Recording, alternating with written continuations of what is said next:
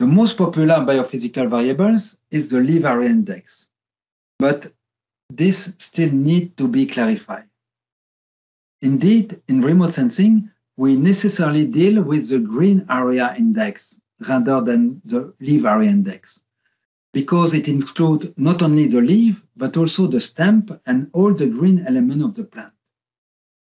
The true green area index is defined as a half of the developed area of all green elements per unit ground area.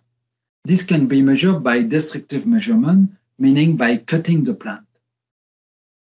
Most commonly, we use digital hemispherical photograph, like here, which provide actually the canopy fraction or the green canopy gap, the green fraction or the gap fraction measured and estimated based on a turbid medium assumption.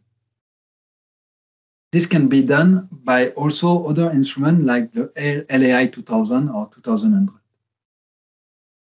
When it comes to the satellite observation, we must talk about apparent green area index that depend on the assumption associated to the estimation algorithm, which include assumption on leaf orientation and on leaf clumping, for instance.